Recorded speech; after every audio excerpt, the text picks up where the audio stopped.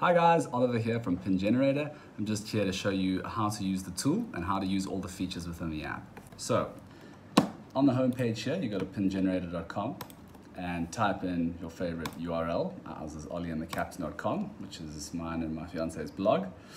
And then you go generate. It does a little bit of thinking behind the scenes, and it pulls up your blog posts and creates them as pins. So here on the left hand side, we can see that it scans your site for sitemaps. So if you have products on your page or other categories or other sitemaps where there are posts, you can click on any one of these sitemaps and it will generate posts and pins from those sitemaps. So we detect that for you automatically, and you have the option there to do that.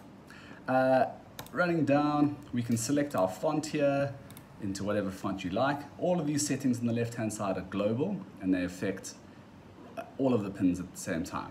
So here you can adjust the font size, and the font title weight, and then the URL font size. So if the pin has the URL or the address at some point, you can adjust that size as well as the weight. And then you can select a color for your pin. I've also created a pre-selection of colors here, which the colors I think are quite nice. So that's a nice way to get the colors going. Then you can also choose from templates. So it starts off as random templates, but if you'd like to use one template in particular, you can just select it and all of the pins will update like this. So that's templates. Image settings.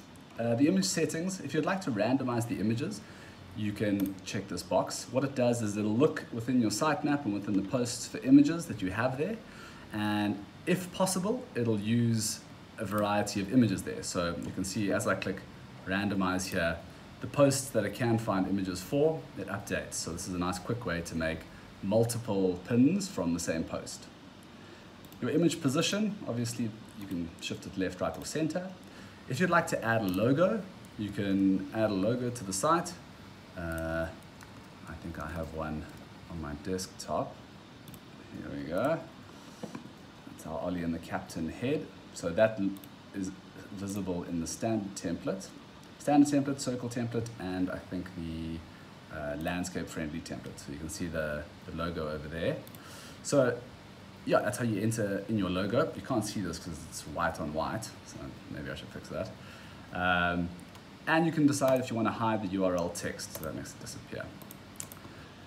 Coming on down, if you'd like to select specific blog posts from your site, the ones that have been detected within the sitemap will appear here, and you can select whichever ones you would like to generate, and you can generate them. This will go through those ones and just make those things. So that's that. Also, if you are feeling like you want to get some new inspiration, what I have here is after you generate your pins, you can hit the shuffle button here. And this will shuffle templates and images. So you can shuffle them until you like a set of pins, or you can pin along the way. And yeah, it's a great way to just quickly generate your pins. So pinning itself, you've got your menu bar here for each pin. The first button says Pin to Pinterest. So if you click that, oh, I gotta log in. If you click that button, it'll pin this pin straight through to Pinterest. So it will open Pinterest in a new tab with this image. So you can see it's doing it. And there we go. You can choose the board you want to add it to and hit save. You can also download the image and it'll come down over here. And then I have a new feature here where you can edit the pin. So this will bring up a big board where you have all the details on where you can edit the pin. So let me edit a better one, this one, because this one has images I wanted to show you. So you can say, change the pin title, Rocking Bike Trip. This is the address text. So you can say mysite.com. It also capitalizes the text here for you, so it looks nice and neat. This pin description is the description that goes through to the Pinterest pin. So you can write whatever you want here. I'll just write test. And then this is the URL so that the pin will follow. So if you click on the pin itself within Pinterest, this is the URL that it'll take you to. So it automatically is the URL of the post, but you can change that if you'd like. And then you can change the template from within this page, and you can also change the image, which is quite cool. So this is a nice way to make all little smaller changes to the single pin itself. Hit save when you're done, and it'll update like that, and you're sorted. So once you're happy, pin it to Pinterest and rock and roll. One thing I forgot to mention here is that if you would like to generate pins for a single blog post, you can do so by simply selecting the URL of the blog post. So here we've got our Plan Your Surf Trip to Bali blog post. Go over to Pin Generator, paste that URL in here. You can see it's not the home page, it's got the Surf Trip to Bali slug. And select how many pins you want to generate from that post and hit generate.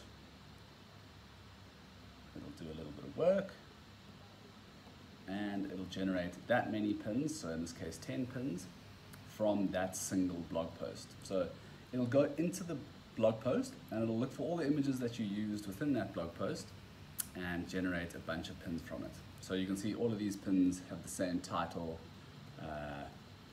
and they'll have the same description too, but they have lots of different images. So this is a great way to generate lots of pins from the same post. You can see here it's picking up a Pinterest image here. So what you can do if you want to change that is just jump into the edit and select another picture, whichever one you want. And of course you can change the title and everything else as usual. So the purpose of this is to help you generate lots of pins quickly for your Pinterest marketing strategy. I hope it helps, and let me know if you have any requests. There's a feedback button down at the bottom of the site here. You can get hold of me just by hitting that. It sends me an email and you can submit some features that you'd like to see or any bugs that you have, and I'll get to them and fix them. Cool, cheers.